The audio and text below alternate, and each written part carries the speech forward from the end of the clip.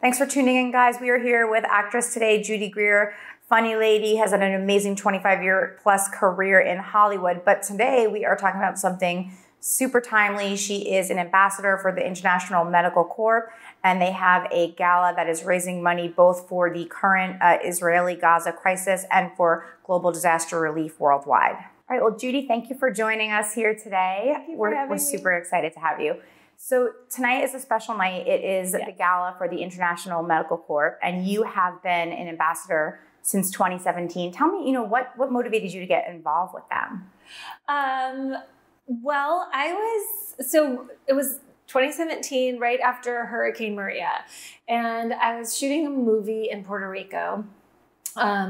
We had to shut down production, obviously. Hurricane, we went back about 3 weeks after the hurricane, and there was an actress in the movie named Tara Summers, and she was familiar with the International Medical Corps, and she said, "Oh, I have some friends in town with this organization. They're helping get supplies in." It was really hard to get anything in to the islands at that time, and almost impossible to get people out and to get things out of it was just really incredible what they were up against in Puerto Rico after Hurricane Maria. And actually, I watch these things on the news all the time. So being there was like a completely different situation. To experience it yourself. Yeah.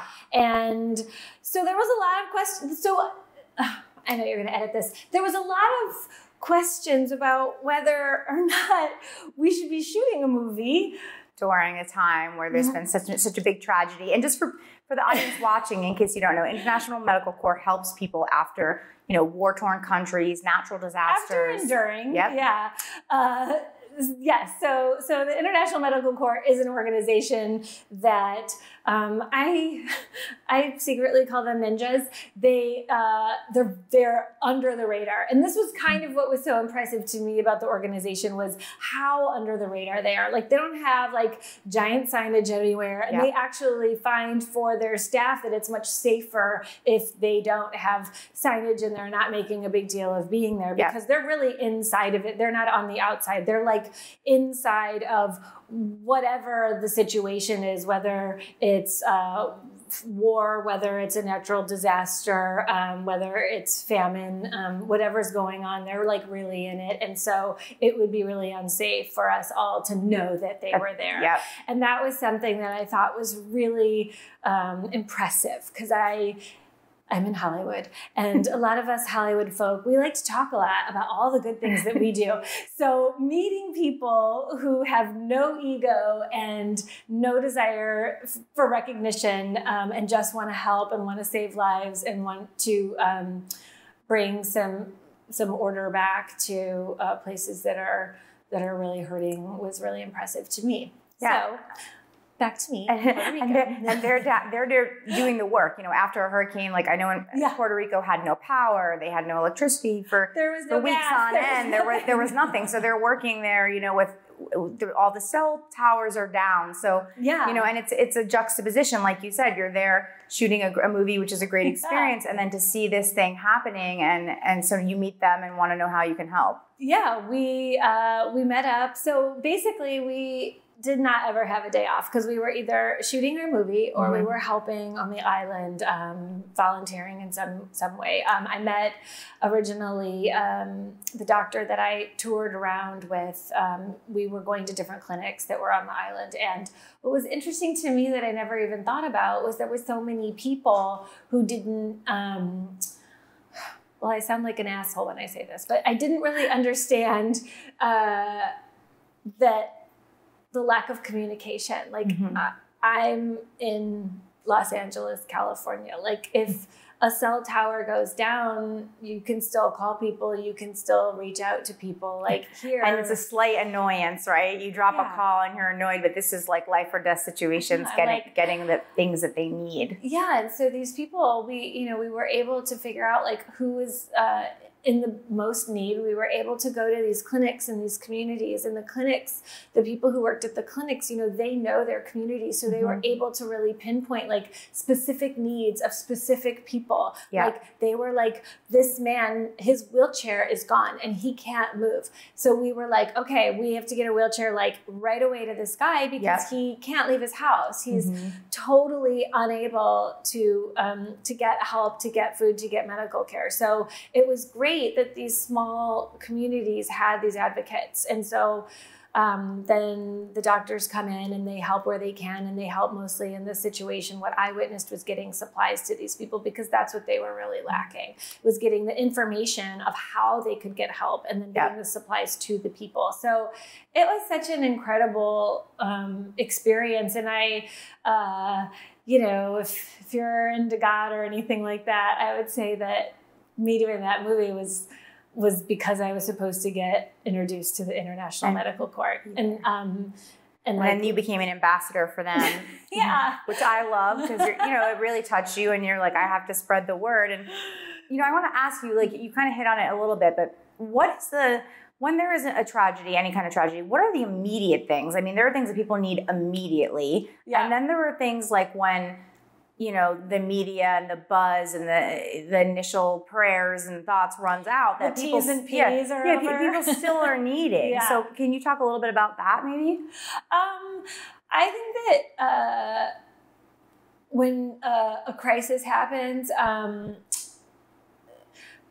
yes, I can talk about that. I think what I've noticed is how the media walks away once the crisis seems to have settled down. The news cycle is done. The news cycle's done. Another terrible thing has happened that we need to deal with, or someone's getting divorced, like one of the two things. So when the media is not focused on this critical time, then people forget. And that's when the International Medical Court, like, actually needs you the most, because that's when they're in there. And the most important thing I noticed with Hurricane Maria actually being there physically was the water, and people need water. And so when these natural disasters happen, they need water and they need food, and the water gets dirty. The drinking water is tainted, and they need ways to clean it, and they need ways to wash themselves. And, having, you know, a way to get rid of waste is also a real issue, because that can cause a lot of bacteria and infection and new health crises that like have nothing to do with the natural disaster that just happened. But all of a sudden you're like, crap, these people have to crap. Anyway, so that was something that I learned. And I also so it's called International Medical Corps, and so they work primarily with doctors and nurses, but they also work with engineers, I learned. And I learned that they have a crew of engineers that comes in and they help with all these things. They help with like figuring out like a dam in a community, or how to get the water supply to the community, how to rebuild like wells and infrastructure. Infrastructure is so important. And if you've been to New Orleans and been to a bachelorette party drinking, like, but infrastructure is so crucial in these times, like after the triage is over with. Like then you really need to get roads fixed so that people can deliver supplies. The rebuilding, the cleaning up, the amount of damage, like you said, you see after Hurricane Katrina. Where do you get rid of this? Even though we feel removed here in LA a lot of the time, you know, you see it after like the really big fires or really big earthquake. And, you know, obviously the kind of elephant in the room to address is we're in the middle of a Middle East crisis right now. So I do cry. I know, I don't want to make you cry, but it's hard not to cry. There's been, you know, the last 2 weeks of the news with everything going on in Gaza between Israel and Palestine and everyone over there. Our hearts go out to everybody. But it's a perfect example of a time where people don't know what to do. They want to help. They're not sure, hey, where do we help? Where do we give donations? Where do we give money? How do we know it's getting to the right people? And it is a perfect example. And I'm a part of the media, but you know, the media is important to bring information, but there's also a lot of misinformation and a lot of confusion as what's going on out there, you know, as can happen when things are happening in real time and people are trying to get as much information out. But so obviously right now there's a gala tonight. They're going to be raising funds for this cause, for all the causes that they benefit. But, I'd love to hear, if you're comfortable speaking on a little bit of what it means to just support an organization like this in a time like this. We have this crisis going on. We have the Ukraine crisis going on, and kind of the same thing. The buzz is off the Ukraine crisis for a minute because we're on this, and that's a terrible thing to think, because both of these places still need dire help, and there's other places that aren't even really getting the coverage they need in the news right now, that have genocides happening, that have mass. Yeah, Africa. I mean, it's a weight. You wake up and it's a weight on you, and it's hard to go about your daily. You're a funny lady, and it's hard to go about your day. But so, how can people support tonight's gala? How can they support the International Medical Corps? And what kind of advice do you have at this time? Well, one of the reasons that I loved the International Medical Corps was because I was actually there with them. Mm-hmm. So like you said, like you want to give money, you want to help in some way possible. And you go on the internet and there is just like an endless list of places to send your money. And it can be so overwhelming. Mm-hmm. And so for me, just because like I got to meet them, I got to travel with them, I got to see what they do and how impactful they are, and I got to see how the money is spent. That's what was so moving to me. And so that's why I tell my friends, we're not really allowed to talk about where our people are because they can get harmed. So, we have doctors in Gaza right now. Mm-hmm. We have people working in Gaza, and that can be very dangerous for people to know that, people know the locations, or even the press over there have, there's been deaths. They're wearing things to say, hey, I'm here for press. I'm here for medical. I'm here to help. And it's just a dangerous thing. But our people, like the people who work for this organization, are putting their lives at risk. They're not in offices off-site in Israel. They are in the middle of this. Yeah. The people that we have in the Ukraine are teaching soldiers, they're teaching nurses, they're teaching doctors so that they can eventually walk away. And we have trained these people how to take care of each other and how to help in these situations. And I think that was what was so interesting to me, is that this is an organization that doesn't just like go in and fix it and get out. Like, we are invested in these communities, and we're invested in these crises for as long as they go on. Like, we're not leaving. We're not going to leave until people are healthy and safe and they can eat and drink and go to the bathroom.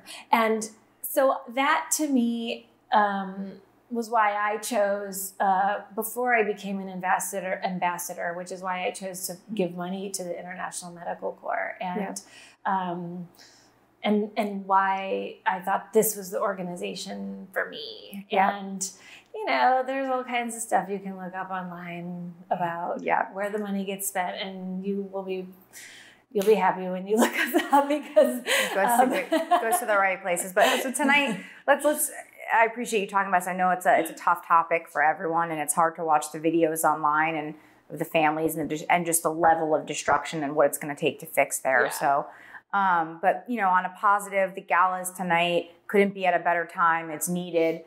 What are there goals for tonight in terms of raising funds? What are we willing to do out there to get people to get excited excited is not the right word, but get motivated to really do the right thing here and help. Yeah, I'm glad I'm not at a gala to raise money for animals right now, because I think it would be really hard. I think that the goal for tonight was always to raise as much money as possible, but I think that now we're seeing that it's really needed in one specific place. And what's great about a lot of organizations, but ours certainly, is when you go on the internet, you can you go to the internationalmedicalcorps.org, and you can sort of choose your, I want to give money, but I want to give it to the Ukraine, or I want to give it to anyway. I think that it's always nice when you can choose where your money goes. But tonight, I think that we're all really focused on getting as much help as we can. I understand that. And tonight you're honoring a couple people. I don't know if you want to talk about that for the gala. Yeah, Dr. Chuck Wright. Mm-hmm. And how happy was I that I could pronounce his name and I didn't have to get help with that. No, I think it's getting honored at something like this. Well, it's really special because I don't think what I always to watch the families of the honorees, because I think like what always moves me, and like, I'm such a sucker, but like when I watch like I need a tissue for you. I'm sorry, but when I like, No, I love watching like these people who get honored, like their kids, sometimes their grandkids, their families are there at their table, and they're so proud. And so often we don't see what our parents do or our families do or our friends do. We don't get to watch them in action. You know, we have this idea, and certainly it's discussed, and we know like, oh, dad or mom is gone, but like seeing it is really different. And getting an honor from an organization that is asking people on a daily basis to put their lives at risk is a huge sacrifice when you look at who is sitting at their table and what they're risking. They're risking their lives. They're risking time with their own families, time with their own, this group of people. And they're also like such an incredible example to all of us in that room. And it's just nice when people use their superpowers for good and not evil. And I think that's what's really great about nights like tonight, not just about raising money, but about recognizing the talent that this organization has assembled. It's really cool. And I wish, you know, we had time to talk about all 8,000 of the members that are doing the work. No, but that's an amazing number, and it's an amazing cause. And I hope people watching this video go on and donate, and maybe they can volunteer or learn to get involved. Yeah, there's definitely something to do. If you don't have the money for it right now, there's another way to get involved. So, and then, you know, obviously I want to talk about your career, and I think it relates to this too, because at a time like this, people are afraid. People wonder if we're going into World War III. Yeah, I mean, you don't know what's going to happen. And so traditionally throughout history, film, TV is something that gives people that escape, that relief, but also explains these really serious situations to people. So, you know, you've had a fantastic career. Knock on wood. Yeah. Well, I think it's well deserved, but you know, you've got 25 years in the industry, which is almost unheard of in general. You have played so many different character roles, which I love. Like I know we won't, because there's an ongoing strike, we won't name any projects and specific roles, but we all know what we're talking about here. So tell, if you can, just tell me like what it's meant to you to have such a long career and be able to tell these kind of stories. And I'd love to hear. Well, it's first of all, I'm incredibly fortunate, obviously, to have been working so long and in this industry, which I don't know, everyone warned me about it, but it's hard. It's tough to be an actor. It's tough to do any of the arts in general, but Hollywood can be a specifically weird place. I think it's a place that's hard to, there's not a lot of distractions here from the film industry. And I find that like when I travel and I work for periods of time in other places, like I'm like, oh, there's more to life than the Hollywood. When I go home to the East Coast, people are like, they don't care about what that scene, and it is a refreshing. Oh my God, in Ohio they really don't care. Trust me. Yeah, and but it's been. I'm so grateful for all the work. I'm grateful for all the relationships I've made, and it's interesting, we're talking about the industry, obviously, a lot right now, and watching it evolve and how it's evolving and how some people would like to see it evolve. It's an interesting time. It's hard to have perspective when you're inside of it. But I think, someone could tell us, oh, this happened again. Yeah. This happened before in this year.